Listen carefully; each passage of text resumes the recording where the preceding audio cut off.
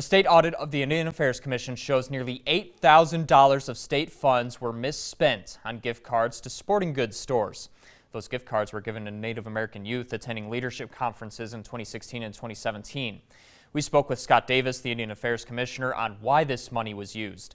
Davis was open and upfront, saying he thought using the leftover sponsorship money to give students gift cards was legal, a mistake he says he will not repeat. The commissioner referenced his past audits, stating they're all clean for a reason. He never intended to misuse the people's money. So using that sponsorship money for the gift cards was my call on that. I thought it was appropriate, I thought it was needed, and I thought it was, under the law, and apparently it wasn't. So it was my mistake on that, an oversight on that. So what we're pointing out is how to improve government going forward. That this is how they should not be using their state resources. The state auditor's office gives a recommendation to the Indian Affairs Commission on how to fix this moving forward.